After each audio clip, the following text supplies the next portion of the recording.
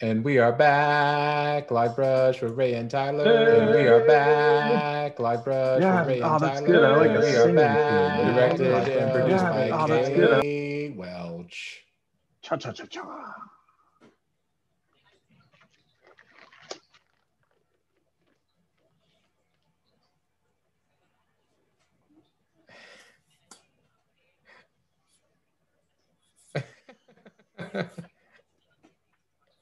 Oh, there man. it is. Somebody make a mix. Two theme songs. We have two theme songs now.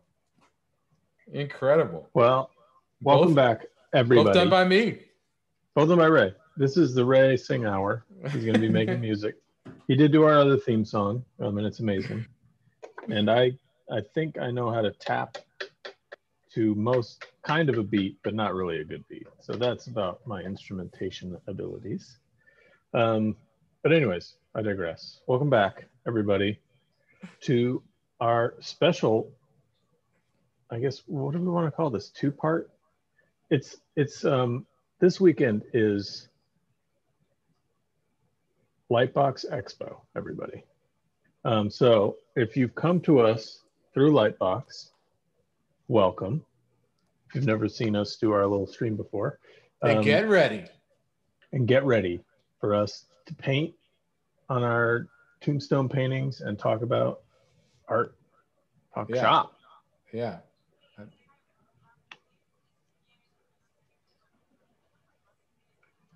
Yeah. So yeah, Lightbox is this awesome expo that this will be year 2 of it, but it's all online this year for obvious reasons. And it was put together by Bobby Chiu and Schoolism. And last year it was down in Pasadena, amazing event. It was kind of like, I don't know if folks out there have been to Spectrum or IllexCon, but it was like a very art-centered expo or convention. It had lots of industry folks and just wall-to-wall artists. Just everyone I've ever really heard of in the industry was there. So now we're all here online, and most of us are streaming throughout the weekend.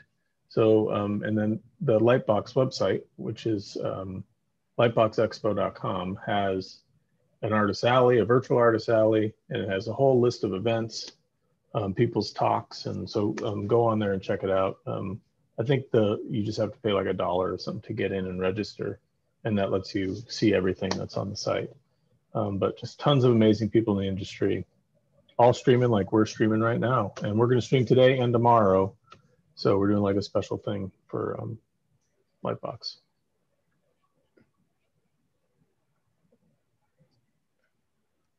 All right. Welcome, everyone. Awesome. Wow. Welcome, everyone. Hello, everyone. For those of you who don't know me, my name is Ray Bonilla. I am a fine artist and illustrator working out of Buffalo, New York. And Tyler and I started this stream show. Tyler and I and Kate started this stream show to basically as a way of really hanging out and also being able to share some of our knowledge of art and across different sort of themes and everything like that, and talk about our approaches and similarities, the differences, and overall just have a ton of fun. So I think you're in for a special treat, man. Tyler, we lined this up perfectly. I just want to say, Tombstone, Lightbox, okay? Yeah. I mean, it's perfect. Match made in heaven, folks. Okay, so yeah. So welcome. It's going to be a good time. I hope everyone's in for a wild ride because we're going to be painting the crap out of these paintings. Yeah, I already told Kate that I'm painting the hell out of this thing. So yeah, should be a lot of fun. If you are just, if this is the first time you've seen these paintings, they're basically we both decide on themes where we just paint. For now, we've been painting portraits, and our theme has been the kind of like 80s action heroes, from the movies that we loved. And our first one was I did Deckard from Blade Runner, and Tyler did Ripley from Aliens. Oh, you know what? I should the first or the second because we got new folks. I did. Yeah, you got to show that. Because back then we were sticking to, way back then, the pilot episode, we were sticking hard to 80s. Yeah. Now we're doing Tombstone, which is what, 93, 94. Well, Still.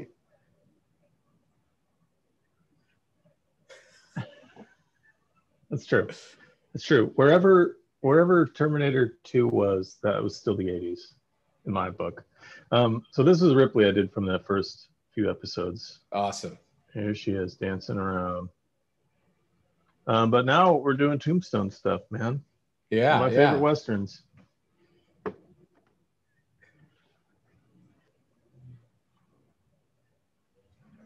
Okay. Oh, yeah. So I am from Queens, New York originally. I went to undergrad at a state school in New York called Fredonia, and I did my grad work in a place called the Academy of Art University in San Francisco.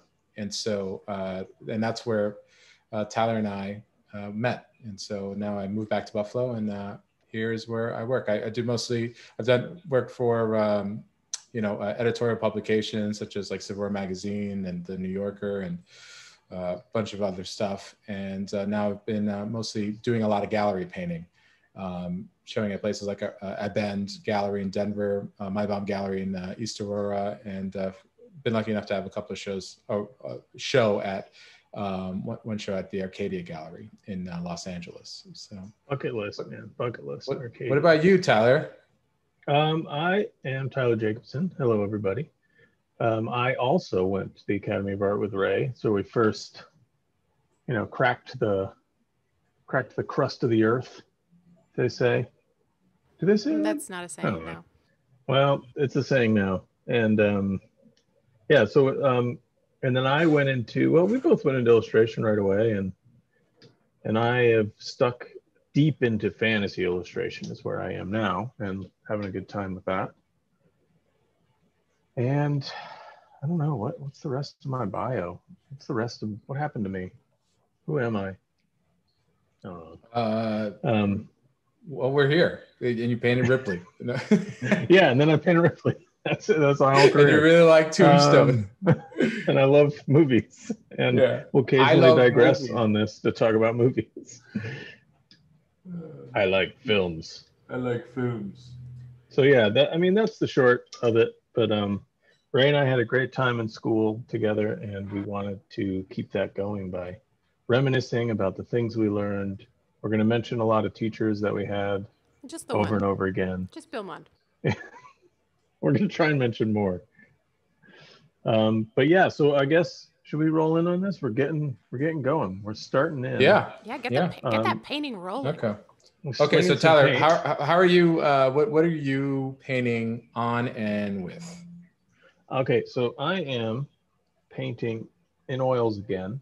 I'm gonna have to oil out to get back into this painting, but I am painting a portrait of Val Kilmer from Tombstone as the legend Doc Holliday. Some say that Doc Holliday. I'm just going with oils. Wasn't there a Michael J. Fox movie where he was like Doc Hollywood or something like that? Anyway, I don't know. Okay, I'm painting in oils. Everybody, we're painting in oils. I'm just gonna keep going. Maybe I'll finish this time. I thought I'd kind of gone through it pretty quick on the last episode. Just a race with Ray. Oh my God. Yeah. So we have a theme in the show that I'm a really slow painter because Tyler always finishes his paintings live, and I always have to like a hack finish it off camera. Where I use all of the secrets of painting. So yeah, it's almost like you're hiding something. You're not really letting anyone see it until after you've done the secret touch in the workshop. Hey, Tyler, do you want to hear a compliment from the chat? Oh yeah, please. They love your beard. No, nobody likes your beard. Kipling _art says, just want to shout out to Tyler really quick. At Lightbox last year, I was at your booth and you urged me to show you my portfolio and get out with it. And it really helped me not feel like an outsider in the business. You were incredibly genuine and it meant a lot. Thanks again. That's awesome. Thank you. That's really awesome. Nice. And welcome to this stream. Yeah. Yeah. I hope it's going well out there with you. You know, it's always scary shopping your portfolio around and very nerve-wracking. But, you know, the more you do it, the more you get used to just presenting your work. And I'm glad it's going good. That's fantastic. Totally. That being said, this is your first show, you're new to this. There's a rule. We don't compliment Tyler. We try not to address him or talk to him. It's pretty much Kate and I that really drive this show. We carry it pretty hard, yeah. They keep it together. Yeah. Sometimes I was just. So I'm sorry you walked into that. No, seriously, welcome though. Oh gosh. So what are you doing, Ray? Ray's got more of an illustration going, which is awesome. Yeah, so I'm painting. I basically started an underpainting where I lifted out using gouache, and I've been going over opaquely with acrylics, and I'm painting on like basically a piece of cardboard that I mounted a drawing to that I did digitally, and I mounted it with matte medium, really similar, almost identical, probably to the way Donato Giacola does. Mounts his stuff or prepares his paintings. So check him out. Is he doing Lightbox? Yeah, I believe so. Okay, yeah. I thought I saw a thing earlier that he should have a booth in the Artist Alley. I don't have a booth in the Artist Alley this year for my own negligence, but he should have one. And yeah, check out his stuff. Like Ray said, he's amazing. Yeah, that was awesome. And so yeah, now I'm just going over basically with glazes using matte medium. Specifically this Winsor Newton matte medium. Continuing the Winsor Newton commercial that is this podcast. They might be watching now, so you know. Yeah. I just got find looking for sponsor money. Oh yeah, the massive sponsorship opportunities here. Yeah, hey, from Winsor and Newton. We've got a question that you guys may have answered it before, but we've got all these new viewers. So, yeah. Let's do it. From Evaquate, do you have a preference for subjects to paint, i.e. portraits, still life, landscapes? And if so, what makes it your preference? That's a good question. Have we answered? I don't think we've actually, if we have answered it, I like answering it again. That's a good question. Good. So I don't know about Tyler. I'm pretty sure we're almost on the same page with this, but you know, our education really caused us to fall in love with like every single type of subject matter. And so it was like still life, landscapes, figures, portraits, all, you know, pretty much equally. Tyler and I really enjoy head painting, you know, portraitures, just because all of our favorite painters are the great portrait artists of, you know, Western art. And so it's always a lot of fun because we love the idea of capturing like a likeness of someone, you know, to be able to like say like, wow, that's this person, you've captured this individual. And so, yeah, but I think that each subject has its own thing, you know, that really draws you to it. So I change every day. Like I'm working on a landscape upstairs and in my oil painting studio, and you know, I love painting landscapes, you know, just to be able to capture the essence of a place, you know. So I think as illustrators, since we had an illustration background, I think you kind of fall in love with all sorts of you know, subject matter. I don't know. What do you think, Tyler? I totally agree. I you know, our training, we kind of were taught to be illustrators. We had to be able to paint anything, which I still think holds true. Like if you want to be an illustrator, you really got to learn how to paint anything. But I think, and I still do enjoy the challenge of trying to paint everything that there is. Right. But I think I like doing these kinds of things because I'm so used to, you know, I imagine, Ray, you're doing the same thing, right? We're both used to sort of tackling these really complex compositions with lots and lots of complicated colors, and they're really challenging pieces in our day-to-day work. But these on the stream, we're trying to show For me, it's a simpler challenge for me to do this simple portrait. All right. And I like that it's almost meditative and relaxing to me. So Totally. I don't know if I have a favorite, but I do like these moments where I can kind of just relax, and all I have to do is worry about getting the structure of this face right, and I don't have to juggle a whole bunch of different things at once for this. And I also think it's a great way for us to communicate concepts while we're chatting and having a good time. Yeah. Catching up, essentially. Yeah, we haven't talked since last show, right? Yeah, and it's been a fucking crazy week. The whole state the whole West Coast on my side is on fire. Can't even look out the windows without looking into, like, I think we can see, like, I don't know, 5 feet down the block. It's so that's going on, and been pretty busy with work, so it's pretty crazy. Yeah, we haven't chatted since, I don't think, the last show, man. Yeah, last show. Wow. Yeah. Well, it's cold here. We've got another question. I love hearing about the respective weather. We can get back to that. But EJ Manual 3 says, Ray, you talk about portrait painters and landscape painters, but do you have a specific painter that is your inspiration? And you don't have to say Tyler, but... I mean, you should. At least acknowledge me. Well, I want to thank EJ Manual 3 from coming in the chat first.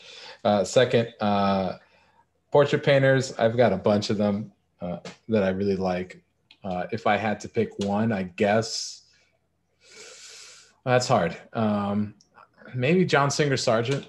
Oh man, I mean, like, you can't go wrong with him because he's just, one of the best that ever lived, and dangerously good. Yeah, just like an incredible artist who was able to capture a likeness and an essence of an individual with very few strokes, very efficient or an economic manner. What I mean by efficient economic, I just mean like being able to place brushstrokes down, and he never wasted a brushstroke, and that's something for me to aspire to, because it takes a lot of work. It took him forever to do things a lot of times, but he made it seem super easy. And I think that's, he embodies kind of what I'm drawn to. It's like kind of the illusion of like spontaneity and effortlessness and freshness, I guess you would call it, right? Instead of effortlessness. It looks effortless, but. That's what I like. I'm glad you mentioned that about his work, because it's like, you can tell. I think you might remember when we were at the Met, Ray, and we were looking at that one painting of his, the Madame X, yeah. She's got the black dress. Yeah. But like, Ray and I were the only people there in the museum, sort of like leaning really hard to the right so that we could see the glare come off it. Oh my God, because Tyler, you're just giving on me her face. Yeah. Oh, go ahead. No, go ahead. No, but like just on her face, it's like you can see there's so much paint that he worked and reworked that face a million times to get his spontaneity, like to make it look like it was just effortlessly done with just a few strokes. But you could see that just on the face area of the painting, it was like super thick, but smooth, like he had wiped it off or he had painted over it. But everywhere else you could see the canvas texture coming through. So it was like we could tell that he had worked so hard in that one spot on the painting. Right. Yeah, totally. Yeah. I mean, like, it was a fun time maybe for you, but for me, I was stressed out because when Tyler says we were both close to the paintings, it was really Tyler. I can't tell you how many times he almost touched, like, 400-year-old paintings, and I almost got kicked out. Man. And was yelled following me. Oh my God, man! They must have had me on the radio because they were following me. Oh yeah, they were watching me in every room after that. Too close. It's like we got this fucking guy in gallery 2 that's almost touching every painting. Pardon my French, everyone. If it's a family show, sorry. Yeah. Sorry, we're multilingual in this stream, so sometimes we switch in and out of other languages. Love than others. Yeah. Our currently our only VIP, Aaron Rufino, is here in the chat and it says, "Can't wait to take your head painting class through visual arts passage, Ray." Oh yeah. Oh, sweet, sweet. I'm I glad wish that I was you're taking on that. board. That's awesome. Yeah, so I'm thanks, Aaron, for signing up. I'm teaching it just got announced this week, a head painting class. It's called Head Painting from Paint to Pixel for Visual Arts Passage, which is a great online Good title, man. art Good school. title. Is that your title? Yeah, man, you know how I go. Dude, wordsmith. Yeah, I even got a theme song. But you know, so yeah, it's a lot of fun. Now, not yet. I already, you know, I don't want to oversell this episode and put it so high up in quality for these new Lightbox viewers that, you know, the next one they're gonna be utterly disappointed and gutted, and then we just lose it. You know. All right. Well, sorry, I cut you off, but keep plugging it. Plug it. No, yeah, no. Class. So it's a class that explores head painting and different ways of doing it, and I use head painting as a kind of what we're doing here as a basis to teach different approaches that all fall under the same type of thinking method, you know. And so, and it's pretty much predicated on, here we go. There should be like a ding sound. What we were taught by Bill, you know, from Bill Mon. One of our mutual mentors. So shout out to Bill Mon. Always. I feel like, you know, folks who are new to this show, we mentioned Bill a lot, and yeah, I do think we have to have him on here somehow. We got to figure out how to do it. I know he may not be a tech dude, but if we have to fly to Utah, we'll do it. Yeah, we'll fly to Utah. Hey, well, if you want to fly to Utah. Perfect. If you're interested in us flying to Utah to do a special Livebrush, consider subscribing. Press F in the chat. Yeah. Press F in the chat. So a couple of things from the chat. Howard Lyon Art is in the chat. Says, "Hey, Howard." And says, Tyler. And then we have a great question from Corbin Hubler, who says, "Hello, I'm a huge fan of both of your work. Tyler's work is a major inspiration for me. It's so cool to see how both of you work and your process. Quick question. Once you've put together a portfolio, should you put it out online and wait for companies to contact you? Or should you go out and contact companies even if you don't know if they're looking for illustrators?" Never wait. Get out there. Do not wait around for people to contact you, because they may never contact you. You got to get out there and show them your work. You got to think of it. I guess the best way to think about it is, you may not know what they're seeing, so just get stuff in front of them, because maybe they missed you somehow on all the various sites that are around, and maybe you're exactly what they were looking for. So it's always great to just charge forward and show them your work. Couldn't have not wait around. Said any better, man. Yeah, just go get it out there. I mean, like one of the galleries I had showed with, I had always wanted to show with them for years, and I just thought like, oh, maybe my work will be good enough that it'll catch their eye and stuff, and it never happened, and all I did was emailed them and presented my work, and made sure I was as professional as possible, and they were like, yeah, we love your work, we've been following you for a long time now. So they had known I existed, but was waiting for me to pull the trigger. So a lot of times that happens as well. There's lots of assumptions that may be made outside of your knowledge, right? So it's always better to just speak. Another question from the chat from Chappie McChapman. For Tyler, what made you paint the recent Jace mirror image piece at such a large scale? And do you guys ever want to create really large pieces like Bierstadt size? I've always wanted to do something really large, but let me address, I guess, that first part of the question. The reason I went so big was I've had a friend of mine, Chris Ron, who's bugged me for years to paint original. Chris Ron, shout out to Chris, amazing painter. Check out his work. And also to plug back to Howard, check out Howard Lyons' Yeah. Oh work my as well. God, He's absolutely Howard's phenomenal. insane. Two powerhouses we're talking about here, folks. Howard, So, feel free to drop your any links that people might be interested in the chat. Yeah, please, Howard. No, Howard's if he awesome. does that, everyone's just gonna leave and go with Howard. That's fine. But Including okay, us. so yeah, we just drop out. See you guys. See ya. So Chris bugged me for years to get into original magic pieces, and because I'd worked in magic digitally for quite a long time, and so I don't know, it was like middle of last year. I was like, okay, I'm doing it. I'm going back in because I had done illustration in oils for, I don't know, 7 years, I think, at that point. So I was like, I'm going back in. And I did a couple paintings at like 18 by 24 for magic. And Chris was talking to me and he was like, man, if you paint bigger, you don't have to use tiny brushes. You can use bigger brushes. I was like, okay, that does seem easier.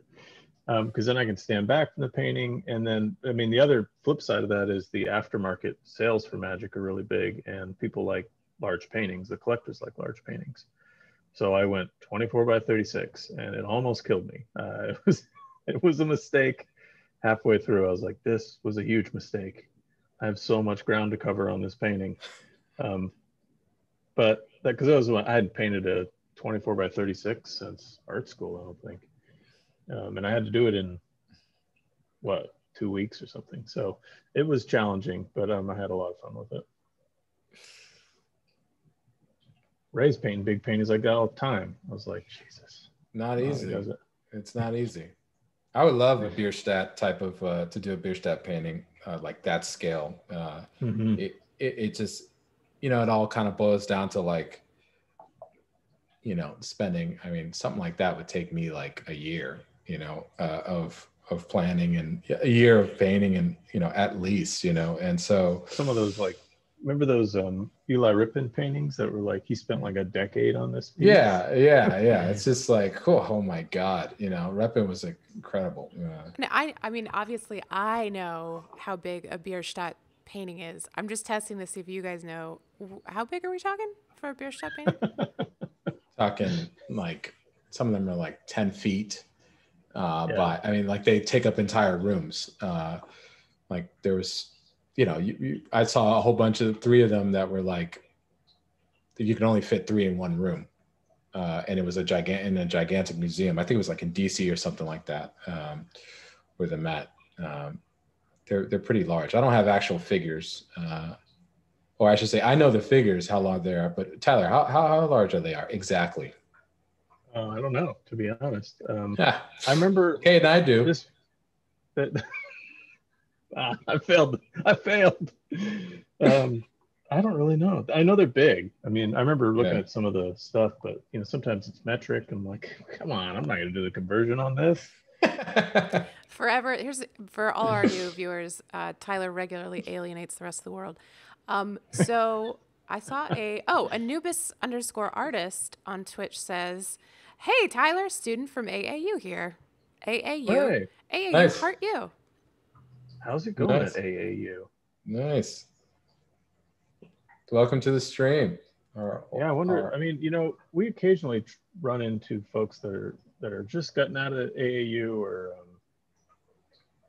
and I'm always interested in hearing their experience because we had a, unique experience there. And, things change. And sometimes I'm like, oh, that's different now, or, oh, they don't have that class anymore.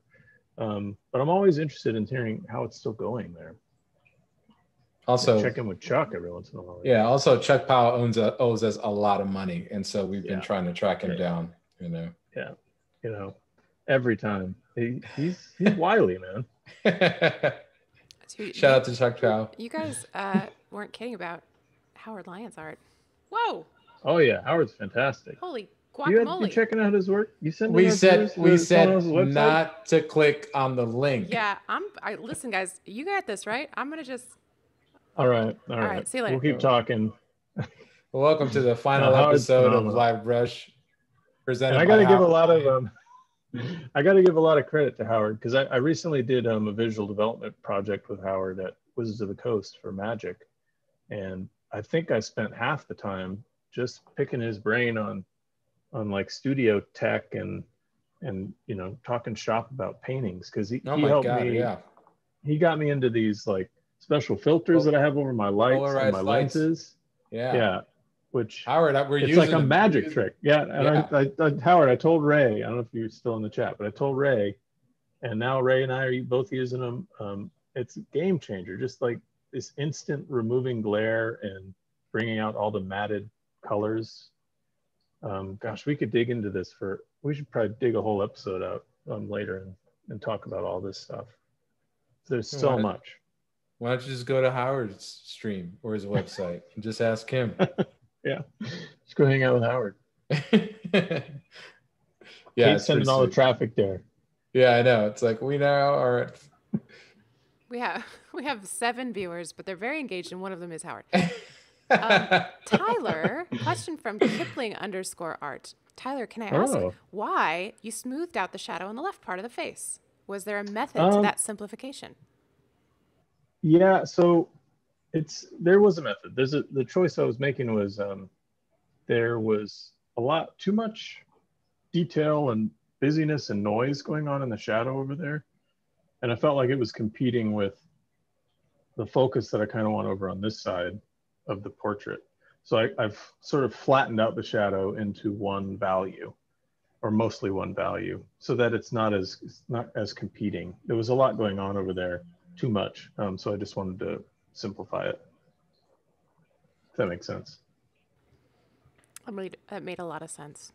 Ray, EJ Manuel is very insistent on this topic, so I'm just going to bring it up. Okay. Ray, now we know your inspiration for portraits and landscapes, and we know you are a borderline professional singer. Can you sing us your favorite song from SUNY Fredonia? Geez. In the improv world, this is called pimping. Raising it. Yeah, pimped right. I'm getting pimped right now. No, it's not safe for stream. You know, it's the song of your alma mater is not safe for stream. Oh God. See, we both had this is like another completely separate title, like subject, but we both had interesting undergrads. Like I went to Gonzaga University, and got like this very loose art education. And after that, I was like, I got to learn more about this because I was mostly like ceramics and printmaking when I was at Gonzaga. And start off as bio, right? And I was a bio major at first. I love science, still do, but Dr. Tyler. Profession, not for me. Yeah, that's my other name. I don't even have a PhD.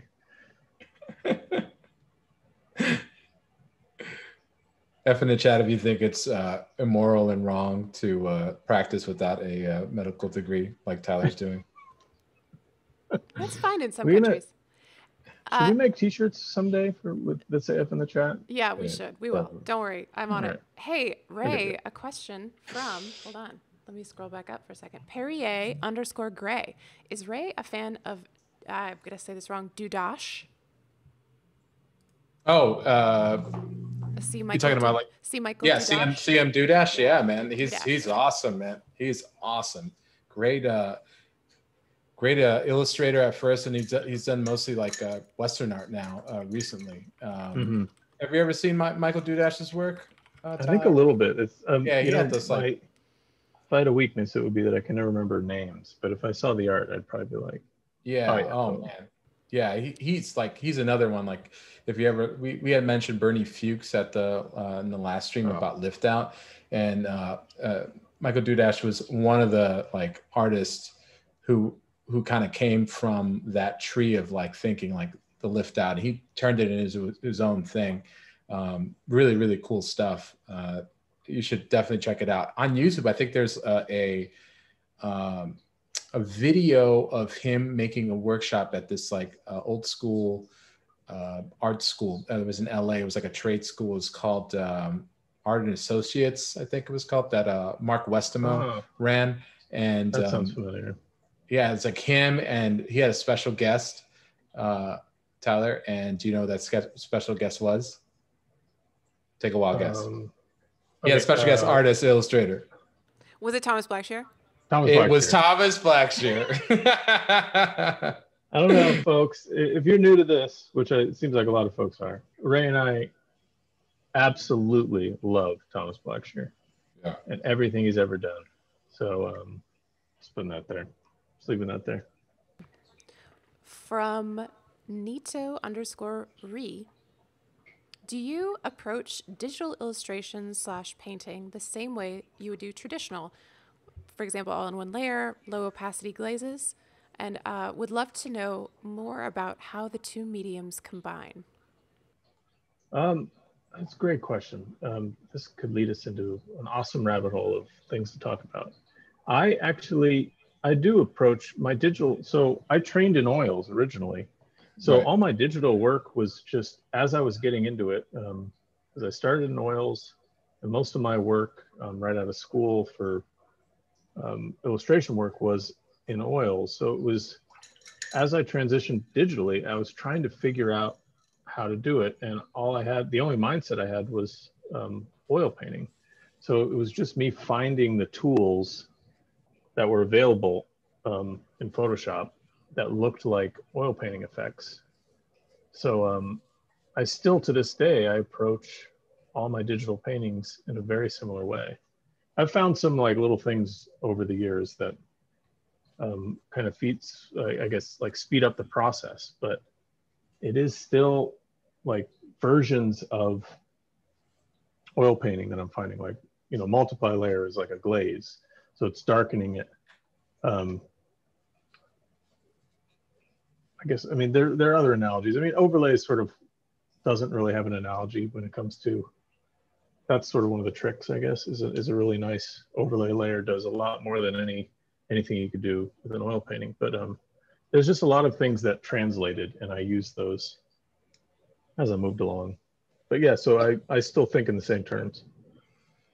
We were also kind of trained to think like that. I mean, we were, you know, Bill had told us, like, think about it as steps. You know, there's a drawing phase, there's a establishment of a value pattern.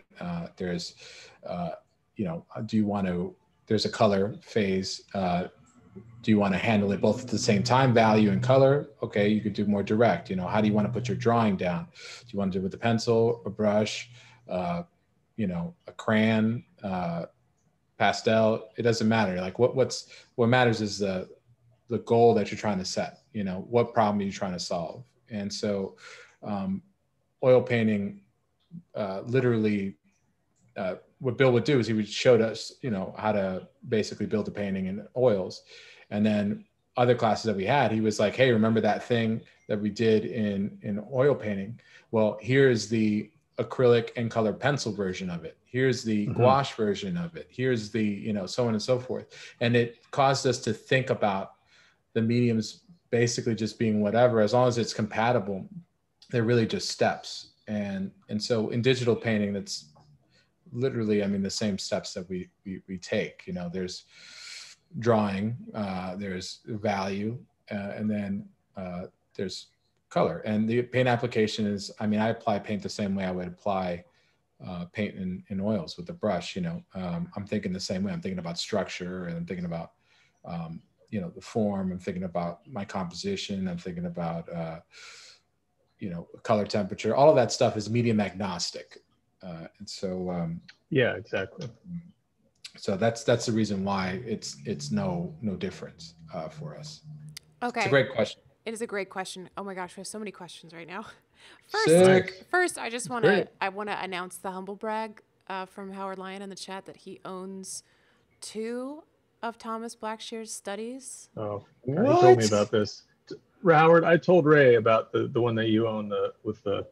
Howard's got one that has a bunch of Thomas's like experiments where he put like the clear plastic over it and then like painted in the area. Oh yeah. To make big adjustments, but he tested it out on what would you call that stuff? That's that clear plastic stuff. Anyways, like yeah, like I was very jealous. A lucite or acetate? Yeah, acetate. Yeah. Anyway, Howard, I was telling Ray, and Ray was freaking out about it. Yeah. Thanks, Like he Howard. is right now. Thanks, Howard, again. I know, right? Okay, so Anubis_artist asks, question for the both of you. Earlier, I saw an artist use turpentine with their oil paint to create a glaze. I've been told turpentine was bad for the paint for a painting's longevity. Basically, is turpentine actually okay to use? I mean, I can't speak. Ray, you can probably speak to its archival nature, but we used to use turpenoid in school all the time because it evaporates really quick. So it's great for that kind of glazing because it's, it kind of speeds the drying, and you can get it really thin because it's a solvent. I try not to use too many solvents, to be honest, because they're pretty poisonous. So. Yeah, and also, I mean, it's not recommended because you think about it like soup. It's like if you want to extend the soup, you can add a little bit of water, but you don't want to add too much water because it'll kind of break down. And that's what happens to paint pigment when you add too much turpentine to it. It really weakens the paint film on it, and it's usually only an issue when you're glazing on top of multiple layers. It could be prone to cracking because, especially on a flexible support, if it's like on canvas that's stretched, it's constantly contracting and expanding. So you combine that with like a weak bunch of thin down glaze layers that were just thinned down with turpentine, and that's what you get. But a lot of people use it because it dries, it evaporates really quickly, and it's usually done like on the preliminary layers. Where it's like the first layer, and you're establishing, an underpainting like I did with gouache, but you could do it with oils. That's kind of where it comes from. And so what some artists do to, they like the feeling of turpentine. They'll mix it. They'll cut it with like a medium, like a stand oil or linseed oil, or some medium like that, so that you still maintain the body of the paint, but you get it thinner. So it's you increase the transparency of it. This reminds me of, I don't know if you remember this, Ray, but when we were in art school, I was trying to oil out, but I'd like made a new. Yeah, I remember that. I was messing around with a new. I was like, oh man, okay, I'm going to make a new medium. I think we'd watched a bunch of videos. I was like, okay, I'm going to make a new medium, and I poured I went like equal parts linseed oil and turpenoid being the solvent, and I was like, okay, this is going to be like Richard Schmidt's medium, nothing like his medium, but I thought it was. And so I'm like oiling out this painting. It was a Lestat. Interview with the Vampire. I remember the painting. And I was there when you were doing it. I was there when you were melting it. The painting is melting before my eyes. And I'm like, what's happening? And Ray's like, what are you oiling out with? He was like, one wipe. And it was fine. 2 wipe. It was something was going on. And 3, then all of a sudden you just saw the painting, like you saw the bits of like canvas all of a sudden popping through because the painting was melting. He didn't, because he had just painted it. It was more touch dry. Oh my God, that was hilarious. Yeah. So I mean, if you're gonna make a medium, cool. You can put a solvent in your medium, but if you're gonna oil out, don't oil out with a solvent. That's just not gonna work. Question. This is a long one. Yeah. From right. many creature. I work in egg tempera, and while most of my work in the medium has been in a niche subject, I've been wanting to branch out into fantasy painting, which I do some digitally. First, can you share a bit about marketing fine art? I was finally able to quit my day job and start freelancing, but I'm not sure how to keep a consistent client base. Secondly, how long do you spend on a piece for a big client? I ask because my work in egg tempera takes literally forever. Mm-hmm. Wow, Ray, you might want to speak to this, but just before Ray speaks to this, I am bravo on using egg tempera. That's kind of incredible. Yeah. I have no idea. I've never used it. I hear it's very difficult. But just like Ray said earlier, there are techniques that are medium agnostic. So you might be able to switch to a different medium and still do similar techniques if you feel egg tempera is too slow for what you're trying to do. But Ray, maybe you can speak to the other questions. Yeah, in terms of like marketing your work and things like that after. Yeah. I think it's just as simple as once you're done with a piece, you send that piece out as as long as like the NDA is clear if you are under a non-disclosure agreement. But once you have that, send it out to potential other clients who might also use the same type of work, and just keep updating them, get to know them, get to know the art directors, do your research. So share your work online, and also try to cultivate a following, engage your audience, and do streams online and answer questions and things like that about egg tempera, because it's a really interesting medium. It's not a well-known medium. It was the medium forever, and right. I mean, before they invented oil painting, right? Yep. And then like the cool thing about that was when it came about, when oil painting came into fashion, they realized like they could do a lot of the stuff on egg tempera on a board, like because you got to do it on a rigid surface for the most part, if you're going to really build it up, and you could do glazes in oil paint on top of that. So it was like this kind of like cheating is what it was, is what you're saying. yeah. Because it dries so mediums. fast. If it's not all cheating, new mediums are cheating. Yeah, if it's not cheating, is it really art? Right. Yeah. Here's a question from Chappie McChapman again. Has Tyler done any traditional pieces for D&D yet? Curious if it's just Magic the Gathering so far. Maybe Kate can answer that. And I said in the chat that you haven't done any traditional pieces for D&D yet, but I thought that your answer for why might be interesting. Well, my first few pieces for D&D were in oils. Yeah. And I still have, I think, almost all of them except for one that I sold to a collector. And those were like 4th edition pieces that you did? Yeah, they were all 4th edition. So none of my 5th edition stuff was in oils. But wait, what was the other part of that question? Oh, it was I wanted to give you this question because I know that one of the reasons that you switched to digital was because of working for clients and the kinds of changes that are involved. And I just wanted to know if you wanted to talk about that a little bit. Oh yeah, absolutely. In fact, that is why I had switched. I had, there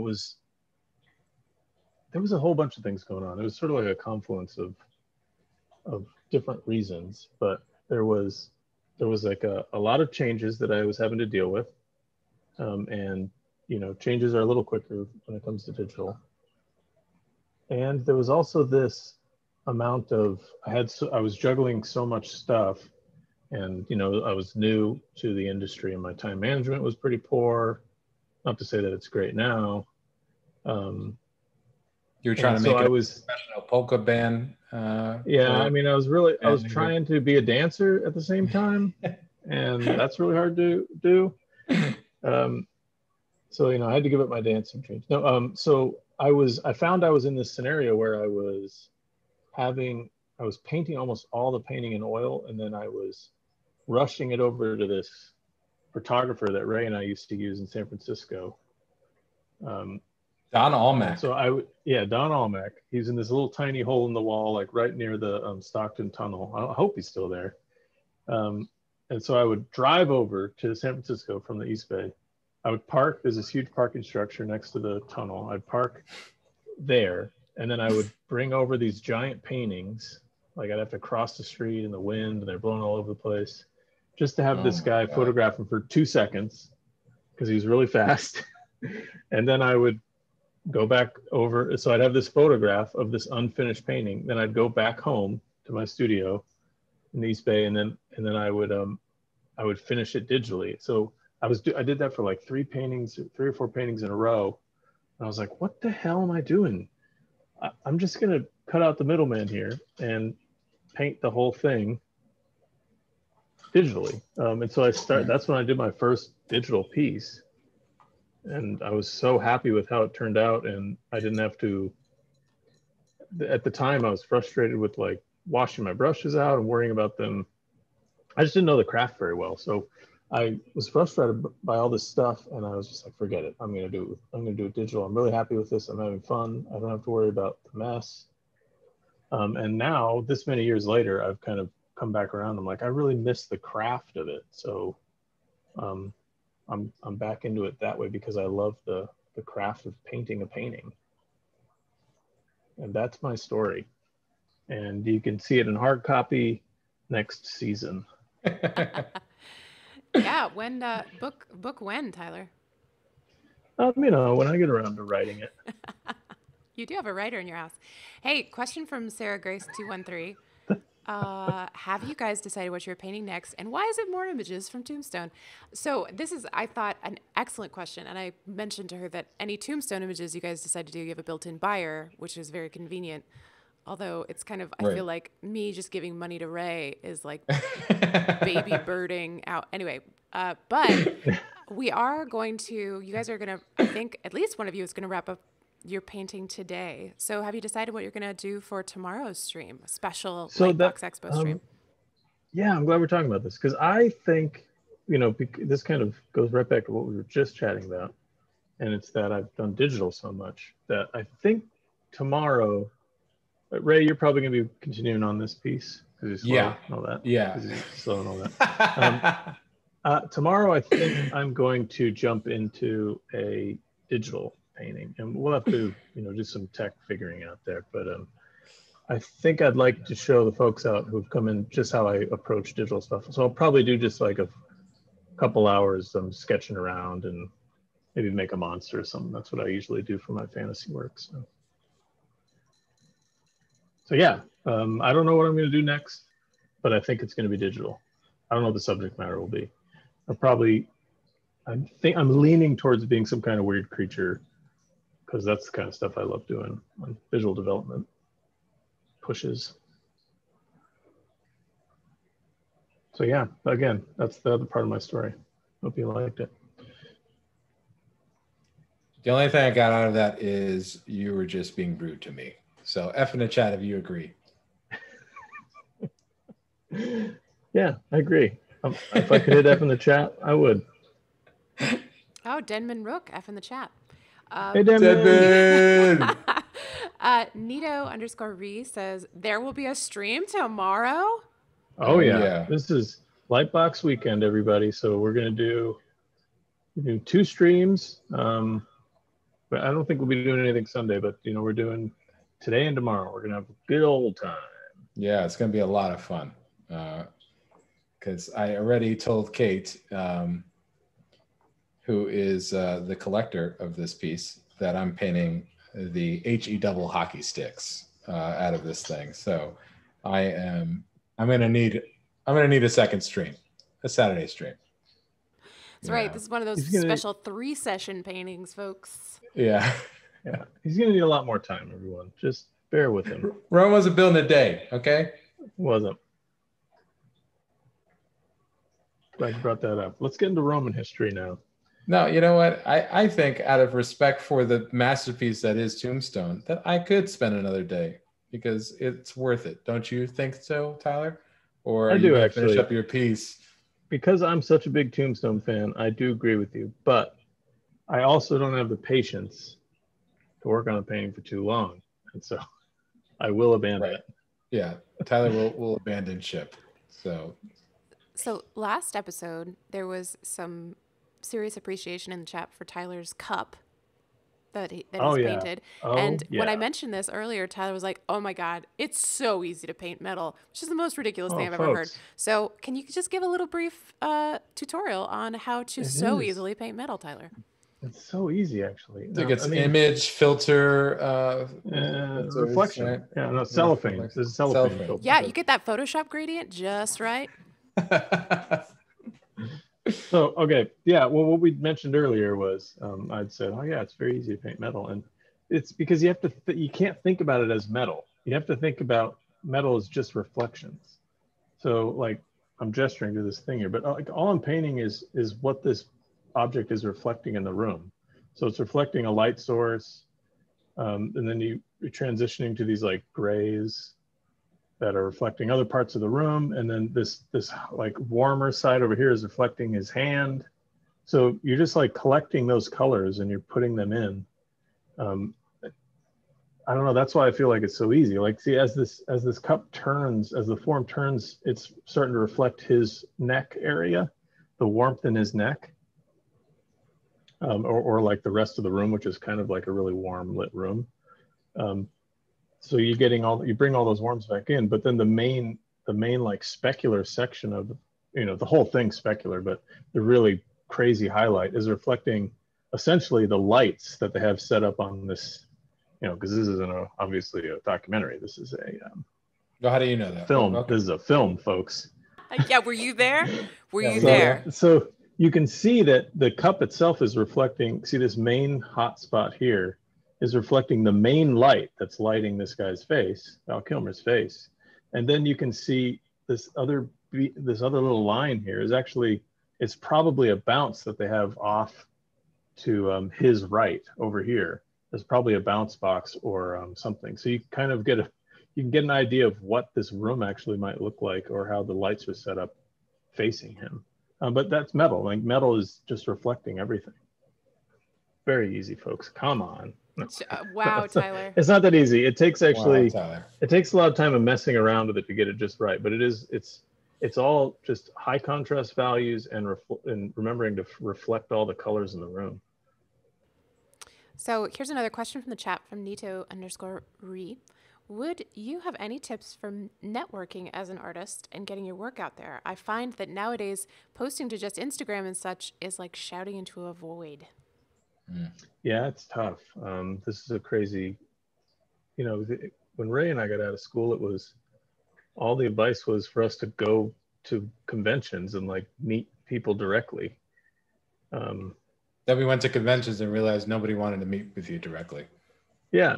And everyone wanted to use the new tools available to them, which were digital tools, so it's,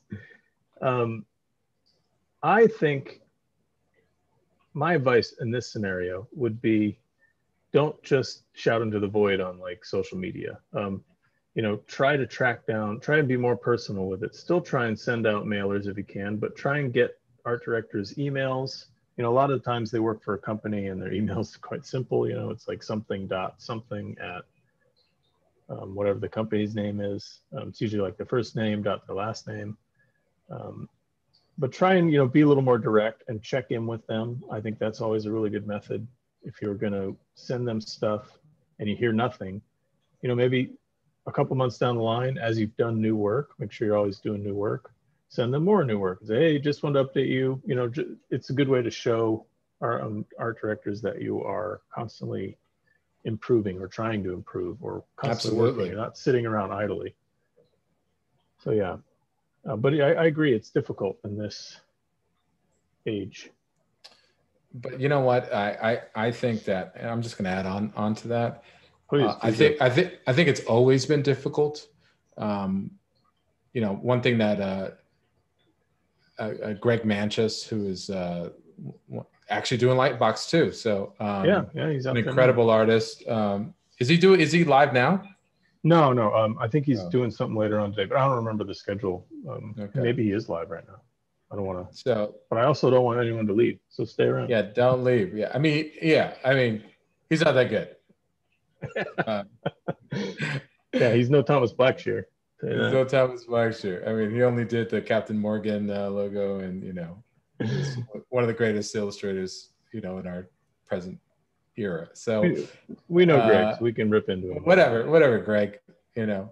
So he had told me, he was like, it's always been hard to be an illustrator, and he said that there's always been like more forever. There's always been more artists than there are jobs, and so it's always been hard to kind of differentiate yourself from the masses. And back in the day, people would send mailers, but so would everyone else, exactly. And then take out ads at like these super expensive directories, but so would everyone else. I mean, the ads were basically like, this thick and multiple volumes. And, how do you stand out, and I think you just got to kind of do all of it. And, but, do the social media thing, make sure you have a website, promote yourself.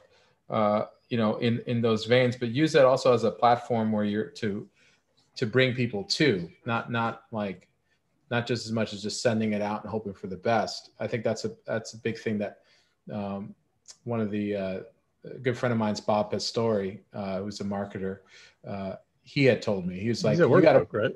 he's at Bob's Workbook. Yeah. And he gave me great advice in that, like, the website, the website, the social media, that's all like places where you have your work. But now what you do is you bring people to that, and you know, you'll start like a flood of things, because once somebody does that, you know, then you could bring that, then you'll have more and more people sort of coming at you. But I think that's a big thing. I think social media is great because you can access people from all over the world, right? And the great thing about it is that it's a great, quick way of sharing your work. So when you meet somebody in a convention, or you meet a gallery owner or art director, you give them your business card and it has your Instagram on it, you know, or whatever, your, you know, ArtStation or whatever, you know, and it just gives them instant access to the work, you know, and I think that that's, you know, a great thing. But you've got to bring people to it, not the other way around. I think that's like a big, I mean, you see people like, you know, all these influencers, like just like putting up selfie videos and like, you know, just the world's coming to them, and it's sort of like a false, you know, equivalency. You know what I mean? It's not really the way it works. It's like you have to have people come. If you build it, they will come, but you have to bring a couple of people along with you. You know? Yeah, there's a lot more of a hustle when it comes to illustration and fine art, that you have to be proactive about it. And I'm glad you brought that up, Ray, about like influencers and stuff. Like there's this sort of, I guess, view of this, of people now that you kind of just post things on social media and then people just find you. It's just, I mean, it may work in particular, like influences and stuff, but for illustration work or visual development or fine art, like you have to physically or digitally put your stuff in front of the people you want to see it. Right. You can't expect them to just find it on their own. And it looks better for you when you've actually gone and done it, right? Like you brought your stuff to an art director. You know, that alone is going to impress them that, oh, okay, this person really wants this stuff. They've come to me. They didn't just leave it out there for me to accidentally find. Right. And like, you know, just break it down logically. I mean, if you were an art director, would you hire somebody that you knew, that you've met before, who you like the work, or somebody you like the work but have never met before and only know from their website, you know? Yeah. It's really all that simple. Way. Yeah, they're human beings on the other side is basically what I'm saying, what I'm getting. Well, yeah. And I've had lots of like art directors I've worked with over the years that have come back because, you know, I've been professional. We had a good time working together. Those are the kinds of relationships you want to create, and just like sitting back and waiting for someone to find your work is not going to create that relationship. You have to go out there and do it. Yeah. Okay, next question. I think that's the hard part for me. But yeah, go ahead. Bing. More questions.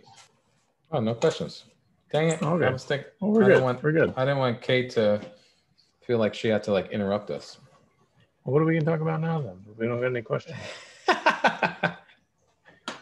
What did you do? What did you do today, Ray? What did you have for dinner? You know, what's going on? I was painting today, like I'm doing here, which is, I'm getting into the opaque section of this oil painting right here. I don't want to cover up all this really nice texture that I have. And I got to be careful with that. But I also do want to add more form to it. So I've been really blocking things in pretty opaquely with acrylics. Oh, man, I just saw it now. It's so good. That transition to the pink sky. Whew. Thanks, man. And I'm trying to design like a CM Dudash kind of fade into this this silhouette right here. So I'm tinkering around it, placing in like my colors. So hopefully I can get it in. And then good. No, I said if not, I can handle it in oils. If I really need to kind of let work with something that doesn't dry as quickly. Right. I love what you got there with the it's sort of the second guy from of the figures walking in the background, the second guy from the right. He's got that orange, almost like glare from the sun coming through. Like that's oh man, that's such a hard thing to get when you got when the camera's facing a light source, getting that glared edge. Right. It's real challenging. Yeah, I'm totally making that up, but yeah. Well, yeah, but that's the thing, right? Like from going back to like the training we received, like you start thinking about all that stuff, like because you've learned how to paint everything, so you can make that stuff up. Right. Also, I mean, I saw it in a photo. I saw it in Tombstone. I was watching the scene, but they had it with like horses, and I should pull that reference up so I can really get into it. But I was like, oh, that's so cool. I got to do that. But, the horses, they weren't really on horses the whole time. And really the iconic scene is when they're walking, into the OK Corral. Yeah, get down to the OK Corral. Yeah. Man, I love that movie so much. I need to watch it again. We can watch it tonight. It's just so good. Hey, Ray. Everyone, go watch Tombstone. One thing to know is that as your buyer for this piece, you can throw a horsey in there anywhere you want. Just plop one in. Just plop one in. Who cares? Anywhere you are directing? Yeah. You are directing? Yeah, just plop a horse in. I'm sorry. I took a bathroom break, and we have lots of questions. Don't worry. Okay. Perrier_Gray on the subject of the cup, Tyler. As you add colors to the portrait subject, do you then add them to the cup? Ooh. Yeah. I mean, if I were to make like a major shift in the face colors here, then you would want to try and reflect it into the cup. But like I'd say the only part of this cup that's truly reflecting this guy is this side of the cup that's reflecting his hand. And so right now I don't really have it lined up color-wise, but I'm going to adjust that. If I were to make big sweeping color changes to his fingers here, then yeah, sure, I would want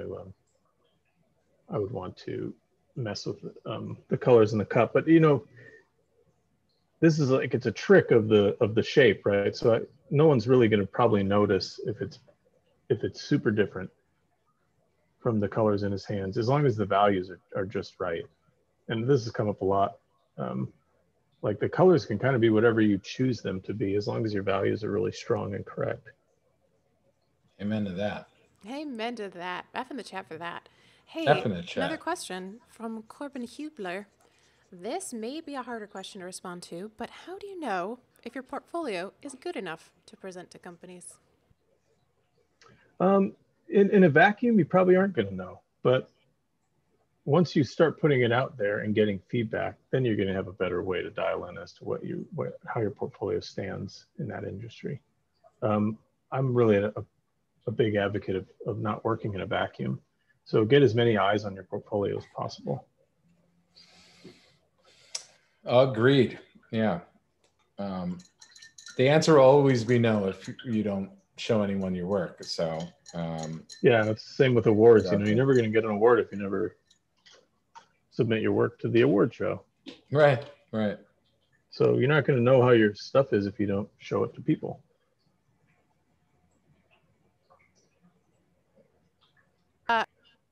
That is a terrific answer, also a terrifying one.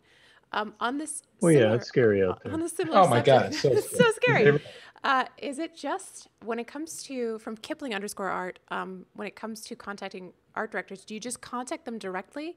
I do understand that posting just to show work gets me close to nowhere, but are there better outlets? Are there other outlets that better display your work, or is it just about like hunting down an email address and being very direct? There's a lot of different ways, but there is an aspect of it that is trying to get their email address so that you contact them directly. Post or pre-pandemic, you could go to events and find art directors. And the great thing about that is if you can show them your work. Maybe they, even if they're like, this isn't really working for me, but they know other people in the industry. So they might go talk to them or send you to them, or so that networking thing. But, today in this pandemic, it's a bit harder. So there's an aspect of trying to get your work in front of them, and that's finding their email address if you can, or trying to get their eyes on your work in social media, which is a challenge. So yeah, I don't necessarily have like a perfect answer for this because it's so difficult, but any way to personally contact them is always going to be better. Yeah, it's not easy, but you've got to, but anything worthwhile isn't easy. Yeah, for sure.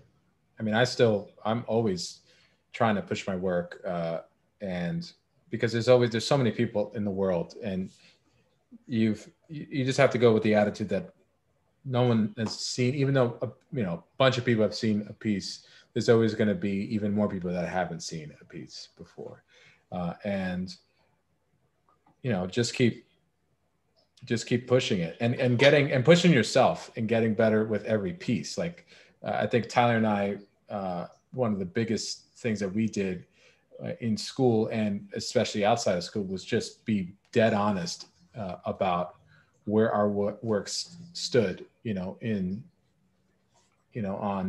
compared to the industry. What were the best examples, and would our work be, good enough to stand right next to it?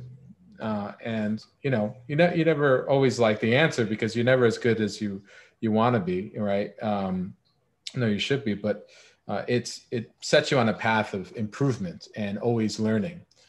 And with that, you'll do a better piece every single time, or at least you should try to outdo yourself and never be satisfied. And then once you have that, all while submitting and, again, just going back to what Tyler and I were saying before, like, investing yourself in communities, and just putting your work out there, not in a pushy type of way, but just, I mean, let's, for example, Demon, Demon Rook, incredible artist, right? And I mean, we all met at a show, at IlluxCon, and Tyler's career was just starting. All of our careers were just starting, and we were just out there showing our work and just getting feedback and learning how to just improve it, and IlluxCon was a huge thing for me. I'd gotten really great feedback. It was feedback that made me realize I knew way less than I thought I did, or I was a lot further away than what I thought I was. And that was a real eye opener for me. And it was a great portfolio review from an artist by the name of Rob Rupel, the legend. And, he set me on a path that caused my work to get to a next level. And, I'll always be grateful for that. So, but, it's all about having that attitude towards your work too, always wanted. I think that, not to interrupt you, but I think that goes back to kind of that other question about like, how do you know if your portfolio is good? Like all of these culminate in understanding where your work stands, seeing, right, taking it places or comparing it to people that work professionally in the industry helps you understand where your work stands. If you put your work side by side with someone who's getting professional work, there should be, if you haven't gotten any work yet, you should be able to see what's missing. Right. But that takes a little bit of learning, getting the eye for it. So many questions. Here's our next one. Nito_re asks, when doing a commission for a client fantasy illustration, once the thumbnail/colors are approved, is there really no going back? Or can you generally change or add some new color to the painting? Or is that like an industry no-no? If you're going to make a change after you've had sketch approval, you should ask the art director about it. Say, hey, I got this new idea. I made this change, and show them before you proceed, because you don't want to surprise them. You never want to surprise an art director on the back end. My yeah, God. No. it's going to be bad for you. So, so yeah, run it by them. If they like it, cool. If not, it's going to be one of those, oh, dang, well, I'm working for these people, so I got to do what they want. But yeah, I don't think it's a no-no. It's just, you just got to make sure. The no-no would be to surprise them. So don't surprise them.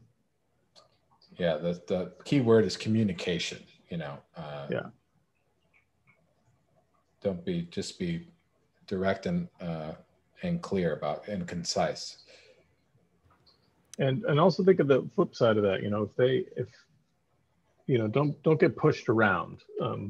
If they make like a major sweeping change, Right. that if they ask you to change something significant after you've had approval, be like, okay, we need to have that's different than what we talked about. So, I tend to approach those as like, we're getting into change fee territory. I'm always willing to say like, yeah, I'll make these changes. But if it's significantly different, or there's a whole bunch of them, I begin to have a conversation about like, okay, well, I think we need to talk about change fees at this point. Don't rush into that though. I tend to treat that in a, okay, I'll do that. You get like a couple strikes kind of from an art director. Like if there's a big change, sure, maybe something changed on their end, that they're a big company.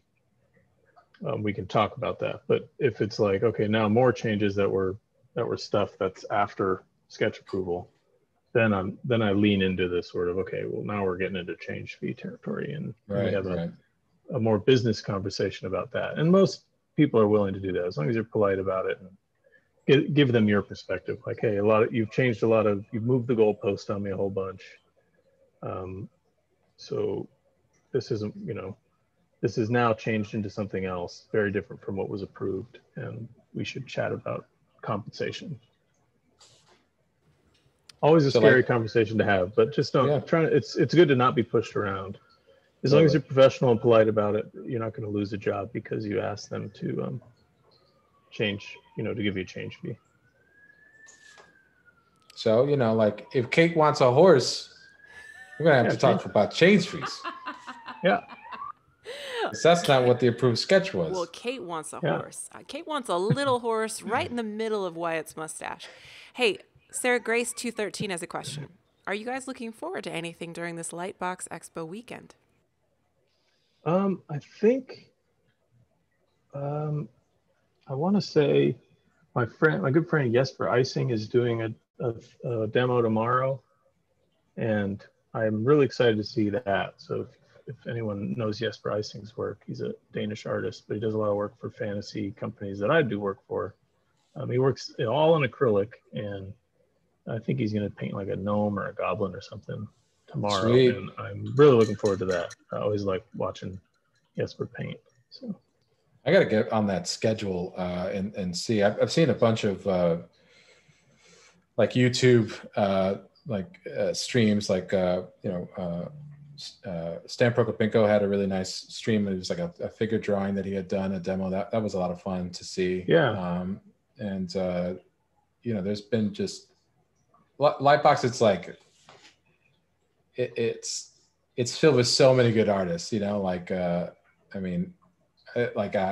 Carla or Ortiz, and oh my God. I think Carla's doing a bunch of stuff right now for until like 9 p.m. If she knows what's good for her, she won't be. Well, yeah, she got to stop, but she's doing it till like 9 p.m.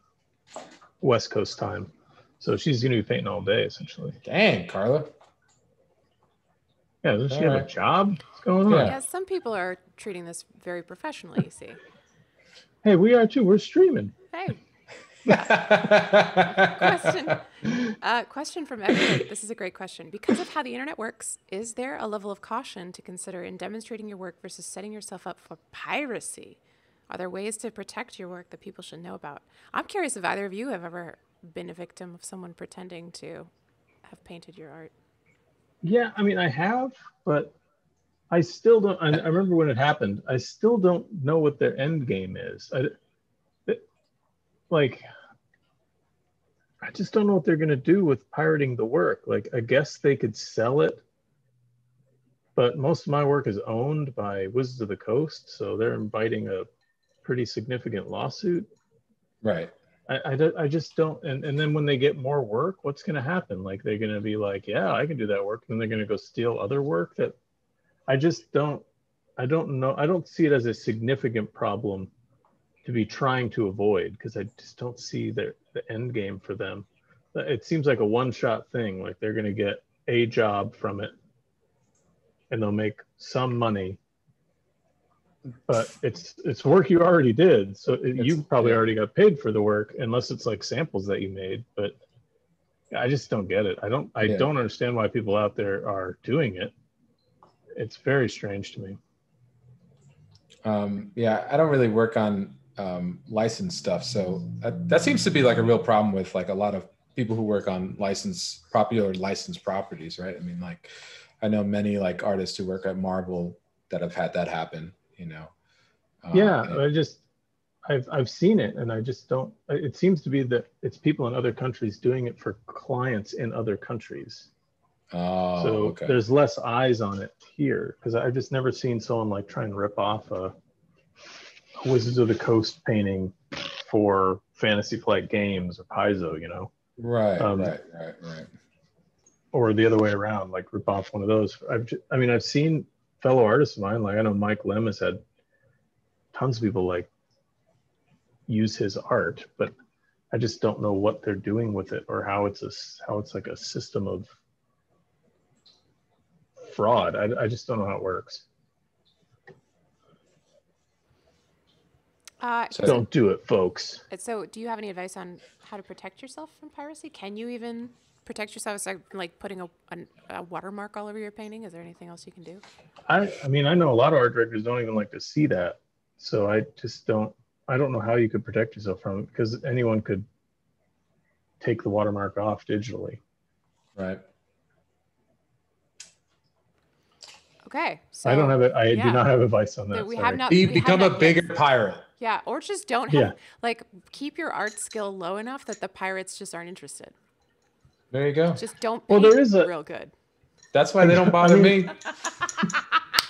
Okay. I think I was winding up to that, Ray.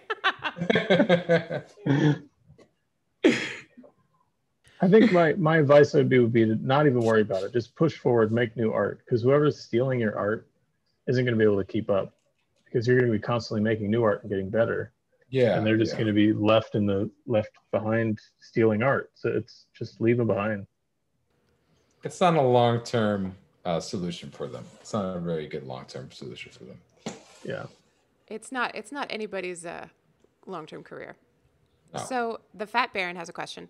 Do you find that honest critique is easier or harder to come by as a pro, both giving and receiving? I think I found it easier to find in school, but in UX design, I feel like it's a skill lots of people have lost as they've become professionals. Yeah, actually, I think I agree. I think it is harder to find. I think I have people that I trust to get feedback from. Yeah. And maybe that's why it's harder to find, because I have my own way of doing things, but I do have like a few people that I want to get eyes on it. You know, like I'll run things past Ray or run things past some other illustrators I know, but it's a very short list. Wow, none taken. And I don't let Kate give me any feedback because I don't think she is gonna. I'm gonna stop. F in the chat if you think Tyler's in rare form. Actually, Kate was giving me feedback on this piece this morning. She's like, "It looked like crap, and you need to fix it." And I said, "I don't think I actually." That's why you're not on the. Why wouldn't Kate be on the list then? I don't know. She was for a minute. But then clearly honest. Not anymore. Oh, Howard Lyon says that you guys should paint a centaur. Sorry, Ray, this is for you. What about a centaur in Ray's painting with the upper body of Clint Eastwood? So. Oh man. Something to consider. And I like JP Howard. Howard already knows me pretty well. You can PayPal me, bro. No, we've started. Howard Lyon's gonna fund the change fee. That's a good idea. Yeah. Rex Verdi, not a question. I enjoy seeing how you both approach painting. I'm learning a lot as a result. Awesome, Thank you. Rex. Thank I mean, you. that Thank was you for kind of joining like us. one of the points of doing this was to get compliments. Control Z with my finger. Yeah, it was to get compliments, but it was also to show that Ray and I have very different, even though we have very, very similar training, we have very different approaches. Totally. Not very different, but different approaches. Yeah, I mean, mine are correct and Ray's are sort of wrong. Hey, if you guys could ask each other a question, what would it be? Oh, Ray, what'd you think? I got a question for you. What'd you think of that Dune trailer? No, me first. What's your problem, man?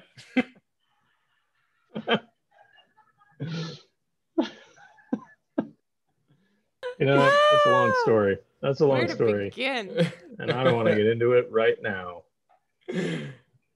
Oh my God. But okay, so I don't have an answer for that currently. But what did you think of that Dune trailer? Oh my God, man! I'm so excited. I'm a huge Dune fan. So thanks to Eric Johnson, our mutual good friend and great artist. He brought me Dune, the first book, and it laid in my room for years, and in San Francisco. And it wasn't until like a summer where I had to stay home. I had to miss a bunch of trips because I was working on illustration projects, and I it was a short deadline that I would take breaks, and I cracked open Dune, and it's like I never looked back. So I love Dune. Yeah, Tyler loves the Dune book as well, right, Tyler? You love it. Yeah, totally. I've totally been able to read more than 20% of it ever. Totally. Oh my God. It's very accessible. Don't bother. It's not, you know what? Dune is not going to waste its time with fools, okay? The reason I'm excited for Dune, the movie, is it's one of my all-time favorite directors, Denis Villeneuve, and he is amazing as a director. Yeah. So I think this might be not that there's anything wrong with David Lynch. There's something wrong with David Lynch. It's just okay. There's nothing wrong with David Lynch as a person. No, there's just a lot wrong with David Lynch's version of Dune. Oh yeah. We don't need to get it. Should we get into it? Well, you know what? You called the last stream. You called, first of all, you insulted the Scottish people like 8 times in the first like 12 minutes, and then you called Tombstone, which I love. Okay, the best Western of all time. Yeah, well, what's wrong with that? So you can, you know, I mean, we're used to making big swings. I mean, you know, so, you know, I'm not a fan of David Lynch's, adaptation of Dune. I think we're going to agree on this one here that it's not good. It's rough, all versions. He gave him too much money, and it also was the wrong. It was just, you couldn't pull it off with that. At the time, I guess. I don't know. It just wasn't without Salvador Dali, you would not be able to pull it off. Right. Or Mick Jagger. Without Mick Jagger. Everybody should watch Jodorowsky's Dune. It's an incredible documentary. Absolutely. It's incredible. So here's a question from Nito_Reed. What is the best piece of advice you were given as a student? It might be hard to pick just one, but you can do more if you want. Ray, go ahead. Warm shadow soft, cast shadow hard. Bill Maher. Yeah. Jeez, I'm gonna have to agree with that actually. Although I think if I had a runner up, it was actually from Randy, not from Bill. Randy told me. Does Bill know about this? We'll tell him later when we have him on the show. It was a little more. I mean, it was more complicated, I guess, than that one. But it is that value is most important in your composition, then temperature, then color. So that was one of my sort of been like the cornerstone of how I develop an image. So I'd say that was some of my best advice received. We had so much good stuff. I mean, Craig Nelson was a huge influence on me. He's another just incredible artist. Man, we should tell him about Craig. Remember that Okay, I'll lead into it. You correct me as I screw up this story, but Craig Okay. Nelson used to do comps for Drew Struzan, and He used to do comps for movies that Drew Struzan ended up doing the final on. right. So he would do like the black and white comp, and he could draw exactly in Struzan's style of drawing. And in fact, there's a bunch of artists at our school that could all draw that way. They all just learned to do it. And From Richard Amsel. From Richard Amsel. And Craig Nelson had done black and white comp for the Police Academy movie. Yeah. Wasn't the first one, right? Was it like the second one? No, but the one with the blimp, he went to full color on. All right. But so he had done one of the comps, and it was just sitting in his studio, his office at the Academy of Art, on the ground. It had like a footprint on it. He brought his footprint. His footprint. He brought it out to show us. He's like, yeah, I just did that. Yeah, it was fun. It was a good job. And it was just like, it looked like this, because they could all draw in this style. Right. It looked like an original Struzan drawing with a man's boot print all over it. It was mind-boggling. But he did, Craig Nelson did another one of my favorite 80s movies, Monster Squad.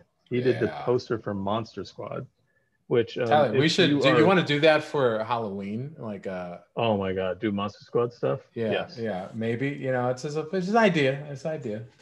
Let's do it. Because I don't know if you folks out there are familiar, but Monster Squad is a horrible movie. Literally the greatest movie of all time. But also the greatest. It's got Stan Winston Studio doing some of the best monster effects in the history of movie makeup. I'm just going to keep raving about it. Let's do some portraits for Monster Squad. Please. Yeah, we could do it. I like that. Oh, it's so bad. Everyone, please hate watch it because it's terrible. It's so good. How scary is it? Like, it's not scary at all. It's terrifying. It's laughable most of the time. Okay. I can't watch it if it's too scary. No, it's not scary. We can watch it. You'll see. Okay. You'll be like, you should. This is supposed to be a monster movie? Yeah, the word monster is pretty scary. And a squad of them? Yikes. No, the kids are the squad. It's like, so this is what happened with this movie. Kate, I think it's pretty self-explanatory. Okay. I don't know if anyone remembers The Goonies, but it was a big deal. The Goonies was a big deal. People made a lot of money. Universal was like, oh, we gotta make that kind of money, guys. We gotta make another Goonies, but with classic Universal monsters. You're on the rights to them anyway, right? Yeah. Yeah. And it was a massive failure. Just a huge flop. Nobody I wouldn't liked say it. Creatively. I mean, maybe creatively is amazing. Financially, it was a huge flop, which is too bad because it's awesome and terrible at the same time. I know you guys are getting mixed reviews from me. When I say it's terrible, I often mean that it's amazing. Yeah, one of Tyler's favorite movies of all time is Highlander, which is objectively really just a terrible, awesome movie. No. Hey, here's a question from Aaron Rufino. Though these are from Aaron, I know. Like you guys are always excited to see Aaron, which is why Aaron has such a lovely gemstone next to her name. Though these are from a movie where the composition has been decided already, how are you deciding to make your own focal point or adding your own interest to the piece? Good question. I am actually popping color a little bit more than that. I grabbed a frame right out of I'll be a little more impressive. Here, I'll bring the reference over so you guys can see. I grabbed a frame right out of the movie. It's nearly monochromatic. There's like a smidge of color in it. So I'm actually adding way more color than there's actually there. Being a little more impressionistic about it. And I'm so this is a composite of 1, 2. What did we say before, Tyler? 1, 2, 3, 4, 5, 6 photographs. Yeah. Or 6 individual elements. So I decided on the composition per se, but I had wanted a like staring into the sun type of feeling, and with like the desert and everything like that. So I took a bunch of references and then composed them myself. And so I used the the thing like the just elements like the OK Corral, the the tombstones, the clouds, the brim of the hat, all as like compositional tools to like have this kind of cyclical type of composition. So like your eye is always going around. So this is something Tyler and I, we really started to learn when you started to teach with, like I started to study with John Rush and you were studying with Randy, and we were all like both exchanging ideas about like, you know, how like people like Howard Pyle would draw the eye towards, you know, a focal point of some sort. And so, so like the cuff, like I lined it up so that the cuff is like going towards the figures. I lessened the contrast down here, and I'm going to continue to do that so that your eye can go down here, but it really doesn't want to, it's not going to stay down here. It's not attracted to that. And then the hat, you know, goes over here, and then you can see the clouds that I picked, they're all running really towards his face, like in this area right around here, which is where I'm going to put like all the subtle tones and values and color shifts and things like that. And so I wanted this to be the focal point right here. And you know, the supporting elements when you're putting something like this together all have to support the main focal point. They could be their own thing, but you have to kind of knock them down in terms of contrast, in terms of interest, and so on and so forth, so that you're telling the main story, which is the character of, in this case, the character of Kurt Russell, and you know, Tombstone, like the ensemble of cast members and things like that, or characters. Yeah, I mean, it becomes like like you were saying, like this kind of stuff we learned near the end of our career in school is right. It's like we've learned all the technical skills, you know, how to paint a thing or whatever. But now it's like culminating in, okay, so you've learned all these little skills. How do you build a piece with intention? You know, you're being thoughtful about where you're placing everything. You're designing it. And that stuff that's where you become, you know, that's where your true artist voice starts coming out, because you're leading the viewer through this image. You're commanding the narrative essentially. Yeah, I absolutely agree. Yeah, it's like learning all the technical stuff, fundamentals, foundational stuff is a prerequisite into being a really effective visual communicator. You know, you need it, but it's a means to an end, not an end in itself, right? And because you have to understand how to go about applying that knowledge, and that's where, like, you know, things like keeping track of all of these elements comes into play, and shape design, and you know, all the things that, like, you know, you come to enjoy in other people's artwork. I mean, you look at any artist that we've yelled out, you know, name, like, you know, look at one of Howard's pieces. Like, every element in that piece is purposely placed there. You know, it's not like this random guesswork, or it's just not like it's not randomized. You know, same thing with like Denman. You know, you look at his key art that he did for Empire of Sin, which is a new video game that's going to be coming out from Romero Games. Like, everything is placed there purposely to tell a story. Yeah, you're running the show. You're the artist, right? So you're commanding what people see. That's actually one of my favorite things about having become an artist, is I love that aspect of it. Like, I control the tricks of this illusion. You know, this is a flat image. I'm tricking the viewer into thinking that, you know, these things are real. I am the trick master. I am the illusion master now. Oh God. Anyway, so what my point is, I love tricking people. F in the chat if you're not surprised that Tyler enjoys being a liar. I love lying. I love it. I'm actually zeroing in on being done with this painting, Ray. How are you doing over there, bud? Ray likes me to tell you what time it is. It's 4:41. Yes. Okay. Yeah, we're getting near the end of today's stream. Oh, So man. let me ask this: would people like to see me do something digital tomorrow? If you feel like tuning back in with our shenanigans, because Yeah, I think I would like to do that. we've only done traditional work so far on Livebrush, and yeah, we could definitely hook it up so Tyler can show you his digital skills too. All right, so we've got a yes, two yeses in the chat. Oh, Tengu Bruxo says I'll be here. I would love to see digital. Okay, yeah, it sounds like it's people would be really decided then. excited to see It's digital. decided then. Yeah, You yeah. could have just said F in the chat if you want me to do digital. Yeah, But, except that the chat is mostly just Fs at this point. It's unclear what they're for. Yes, we've broken the stream. We did They it. probably won't get to see my handsome face, but No, we'll see your handsome face. Don't worry. oh, right. Well, it'll be You're- mostly leaned over. It'll be leaned over a computer monitor like this and underlit, which is nice and spooky. So a really solid show planned, for tomorrow. No Tyler, Professionals. and mostly Kate Professionals. and I. I don't know. I think I like where this landed. I don't know. Dude, looks No, I great. do. I'm just looking at I it do. now. It looks awesome. The stubble really came together there at the end, and it's amazing.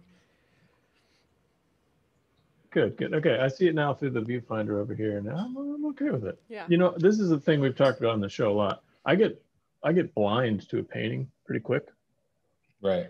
So I'll often like turn my painting upside down in my studio to get like fresh eyes on it from a different angle.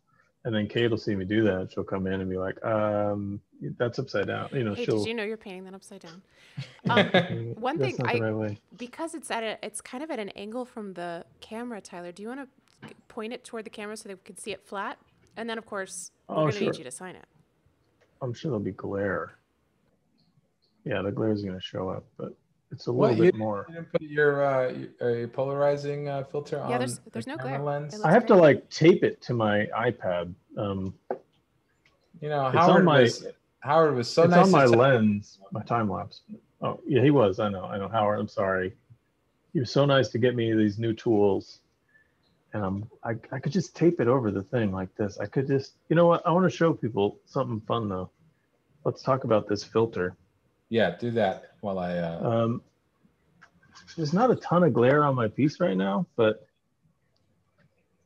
these are the filters. This is just a filter that you would put over a camera lens, but it's polarizer, so it has little so you can see with the limited amount of glare that I have on here, you can see it there, and then as I turn this, it just vanishes,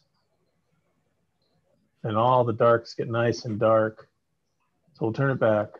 You can see the glare appear in the matted areas, mostly up in the top of his hat, and then turn it, and it just all vanishes. It's magical. And Howard's changed my whole, he's gotten, photographing a painting was always like the hardest thing for me. Oh my God, it's the worst. It was the worst. And now I can get it done in 10 minutes. Oh yeah, it's the easiest now. I just throw it up on my board here. I have it under the same lights, and I snap a bunch of photos of it. Photoshop will like auto stitch them.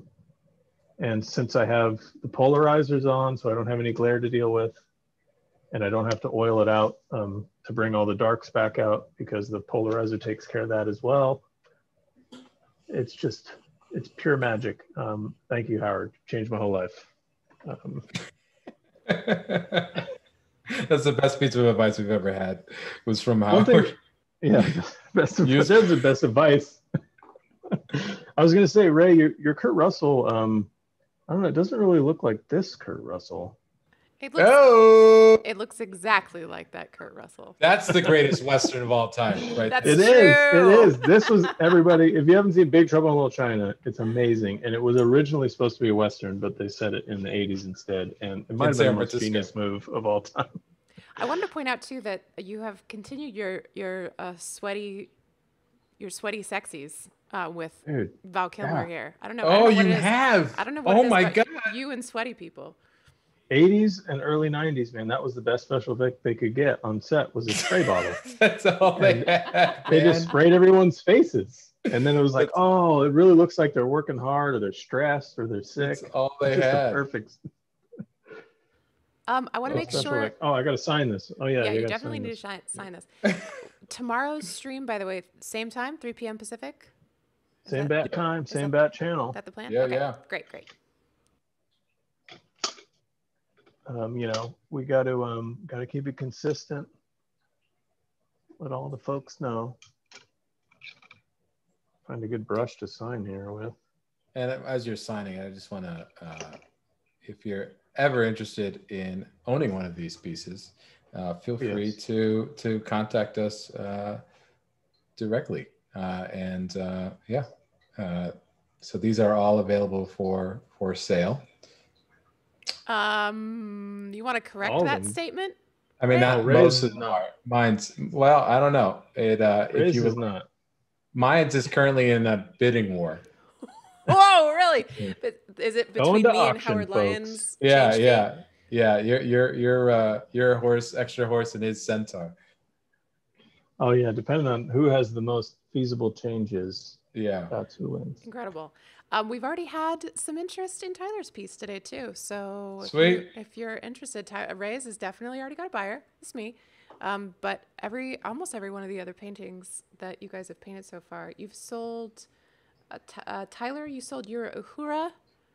I did. Ray, you sold your Deckard, right? Correct. Yeah. Okay. Yeah. But yeah, they're all available. Contact one of us if you're interested. Yeah, I think I still got, you know, a bunch. I got that Bruce Campbell lying around, and Luke and Ripley and good old Jack Burton, the Pork Chop Express. Oh yeah. And if you also are new to this channel and you wanted to check out some of our previous episodes, you can go on, catch us on YouTube, actually. We have them all on demand there. So you just search for Livebrush, right? I mean, that's the... that's our YouTube, right? Yeah. And we do have an Instagram account too, where we share, you know, in our stories, we share our favorite artwork. And it's incredibly curated. That means Ray does it. That's one of my favorite things, though. It's not something I do on my Instagram that much. I mostly just post my own art, but I love that we are starting to really post just anything we love to see, because I know people out there that are, you know, trying to become artists. Sometimes it's hard to find all the great stuff. So when you see some of your favorite artists post art they like, it's always really nice. I love to see that. Like when there are artists I know out there posting some of their favorite art, I just get really excited. So I'm glad we're able to offer that as a Livebrush feature. Yeah. And it's also, I mean, we do it because we just love seeing awesome artwork, and, you know, you just have to, I was talking actually to, I was doing a lecture for the students of Northern Michigan University on Wednesday. And we were talking about how, like, the stories on Instagram. And do you know Steve Hughes, Tyler? I don't think so. Yeah, he's a great illustrator, man, an awesome painter. I've shared a bunch of his stuff in my stories. So he invited me over to talk to his illustration students. And so we were talking about Instagram, and I had said jokingly, but super seriously, that, like, I go to Instagram to be humbled, you know, because there's so many good artists out. Yeah, and sure. I love sharing the stuff that humbles me, you know, and I think it just goes back to us, our point that we always bring up every episode, which is don't work in a vacuum. You just can't do it.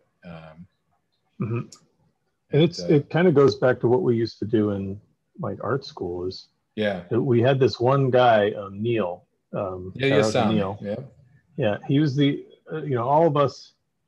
I mean, we had like nothing, right? So we didn't have any art books. We owned nothing but art. We just had our wits and our good looks. We just lived by our wits. But Neil had this giant collection of art books in the art studio with us. Like, all the books that were crazy expensive or super hard to find, he just had them sitting there. So we would just go over there and just drool over all these super like Leyendecker books that were Oh impossible my to find. God. Or Yeah. I think he had that crazy giant Dean Cornwell book that no one Yep, can he find did. nowadays. He did. He did. So that was like our, God, man, I'm gonna sound like a stupid old man, but that was like our Instagram for art, cool art back then was books, kids. It was in books. That's What not, does that I guy mean, say in the like, Never-Ending Story? I don't know. I never really watched the Never-Ending Story. Get out of here. I'm serious. I've never watched it really. I've seen the freaking furry, I don't know, dragon thing. Alcor? Yeah, the furry dragon. Falcor, the luck dragon? Oh Yeah, my God. You God swine? damn it. F in the chat if you think Ray needs an education in the Never-Ending Story. Oh my God. I'm sorry. I'm sorry. But we did have the Hey, you internet, haven't of even course. seen Monster Squad. Okay, so Yeah. who's the Different. Yeah. Very Kate. different. no. One Monster Squad and the Forces of Evil. one needed to exist before the other one was made. So Monster Squad came first, and then Never-Ending Story was inspired by that. I think so. I think that was the case. I don't know. Probably not. Look it up. It's on Wikipedia. Just give me a second to make me so I can finish up my Wikipedia passage. Finish your painting first, Ray. I know. Touche, my friend. I'm trying to get that like Kurt Russell kind of like swagger now. Oh man, yeah. It's hard. He's got that swagger. I know. Those eyes that are what is it? What's the quote from the movie? It's like when they say old Jack. It's right, eyes. They're closed by the sun, sharp as a hawk. Yeah, closed by the sun, but sharp as a hawk. Both predator and prey. And prey. Billy Zane. Oh man, I want one. Billy Zane, long-haired Billy Zane, really hard to find. Yeah, really hard to find. Much like Neil's art books. He was the Neil Yasami of Tombstone. I wanted the fandom to be so good, and the Phantom. Oh my God! I wanted that to be like, yeah. You know what would have made the Phantom good, folks? I don't know if you've seen the Phantom, but it's Billy Zane's swan song, I think. He was supposed to be the next big thing after it. No. But it was originally supposed to be Bruce Campbell, and that would have been the greatest movie. You're kidding me? I didn't know that. Yeah, it's in he talks about in his autobiography. He was supposed to be in that, and something got in the way, and then what Billy Zane had said. But what a misstep! No offense, Billy Zane, if you're watching. No offense, but I loved you, Billy Zane. I still do. I loved you as that background character in Back to the Future too. I loved you then. You were great. Oh no, he was a background character. That was Elijah Wood. Wasn't that Elijah Wood? No, it was Back to the Future 1. Yeah, it was Back to the Future 1. Yeah. Yeah. What? Yeah. And Jason Scott Lee, the guy who played Bruce Lee in the biopic. Yeah. He's one of the goons in Back to the Future 2. That's what I was mixing up. Billy Zane's in 1, and then he's in 2. Oh. And then Elijah Wood's one of the kids at the diner in Back to the Future 2.